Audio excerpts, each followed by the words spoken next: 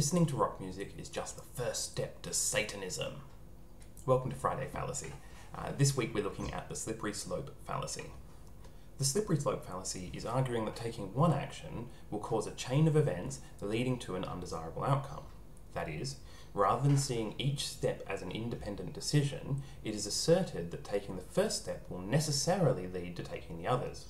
This is not a sound way of arguing, as accepting one idea does not necessarily mean accepting other, even related ideas.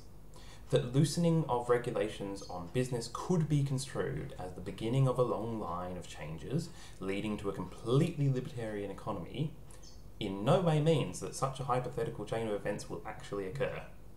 Similarly, that a small increase in income tax can be envisaged as the first step on a path to socialism does not make such a path inevitable or even likely. Some examples of the slippery slope fallacy. Teaching evolution will lead to the downfall of this country. Accommodating aspects of Sharia law is tantamount to Islamification. State-sanctioned prayer in Parliament is the thin end of the wedge. Raising the minimum wage will just lead to unsustainable rises in government spending. Not all slippery slopes are fallacies. Sometimes there are legitimate reasons why one step will lead to another. One example is with legal precedents. If an abused spouse is allowed to plead self-defense after killing their partner, this will allow others in the same situation to make the same claim. This is a legitimate argument in the sense that allowing one person to use such a defense will allow other people to do so in the same situation. The fallacy would be to suggest that this would necessarily extend to people in different situations. The other area where a slippery slope argument is legitimate is when dealing with events or actions that are truly causally or logically linked.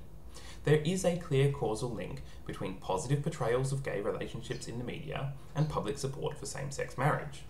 In this case, it is not a fallacy to argue that one may lead to the other, even though such a link is not inevitable. Often, the difference between a slippery slope argument that is legitimate and one that's a fallacy is the amount of evidence given to establish the link between each step. The more evidence, the less likely that it's a fallacy. That is, it's not a slippery slope fallacy if you justify why each step will lead to the next. It is a fallacy when these steps are just assumed. In conclusion, the slippery slope fallacy is when it is argued that taking one action will cause a chain of events leading to an undesirable outcome. Until next time, keep your fallacies to yourself.